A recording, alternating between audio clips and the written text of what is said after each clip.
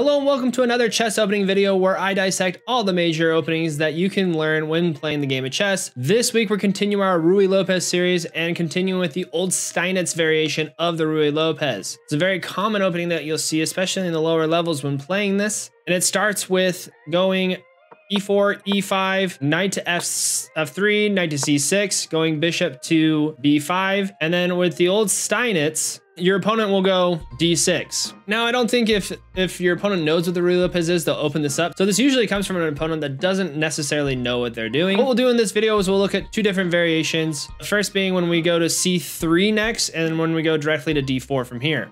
The first we're going to be looking at is when we go to c3 here, hoping to push to d4 later. If white brings out this bishop to unpin this knight here, what we want to do is we're going to want to push up to d4 anyways. And as they develop, we take the knight here and attack the pieces. So after the exchange, we take the queens, we take the pawn, they exchange pawns, we castle.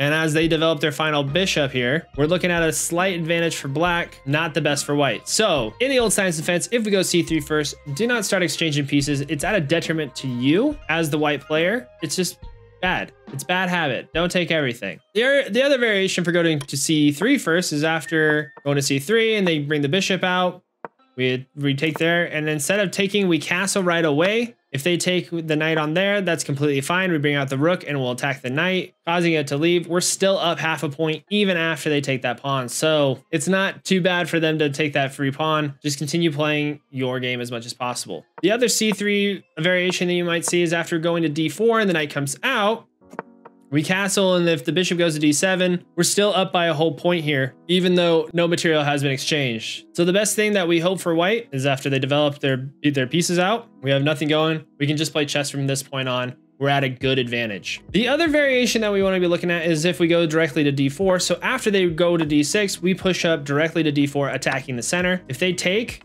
we'll take with a knight. If they bring out the bishop to unpin the knight, we can then just bring out our knight here to c3 because we're not too worried about taking here, because what you want to do from there is you will take with the bishop, putting them in check, and then taking the knight there.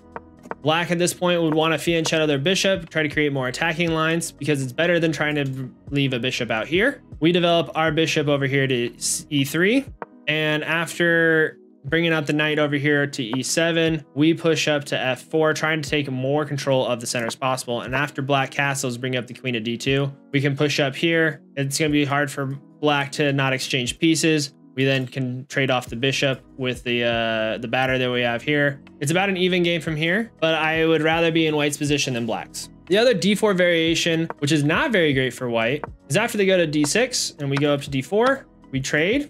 They unpin the knight and we bring up the bishop over here to e3 to protect the knight, and they start fianchettoing. If we exchange and they take it with a pawn, we want to drop the bishop back. But after they fianchetto and we try to attack, they bring out the knight. Black's getting really well developed while we really only have two rooks out.